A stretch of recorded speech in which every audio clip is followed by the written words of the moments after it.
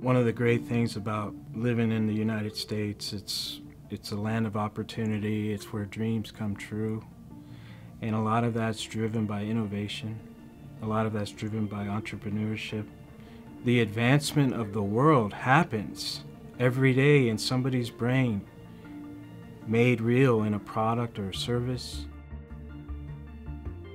It's unfortunate that there's an element, and it's a big element out there, of people seeking to do harm.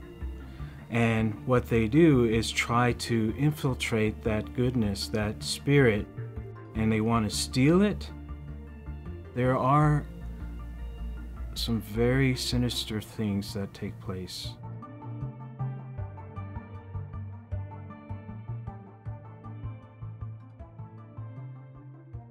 Our goal as a company is to identify, protect, and defeat the threats that are out there.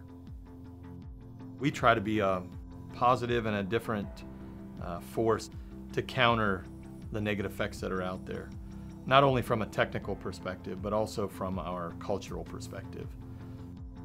We started developing a culture early on, unrealizing that that was what we were doing. You know, doing things we thought were good to do for the right reasons. What I hadn't realized what we were doing was building a foundation. If you think of concrete or cement, before it hardens, you have to have the ingredients in there before it gets dry and hard. If it's not there, you can't just paint it on. It doesn't work that way.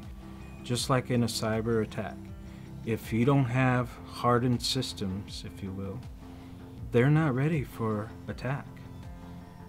I would submit to you an organization is the same way. If you don't have a hardened system of solid values and people know what they can trust to expect, then when adversity strikes, you may not be ready.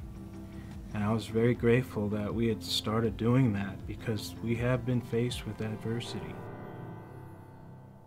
Many years ago, when we first were starting out, we had this very big blessing of this new contract. It was basically giving us a lifeblood for our company. I guess we inspired a government person to want to join our company.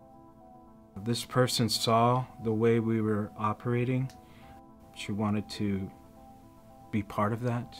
She wanted us to hire her.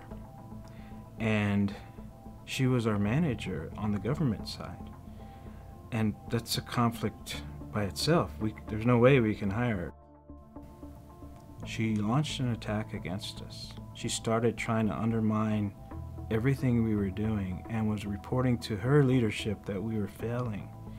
And it got very dark.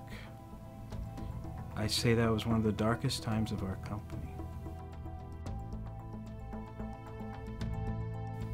And what rose out of it were the heroic efforts of our people. The hearts joined together, and they decided that we're not going to let this affect us in a negative way. And so through a lot of prayer, be honest about that, a lot of prayer, I gave it all to God, and the events occurred where we came out in a shining way.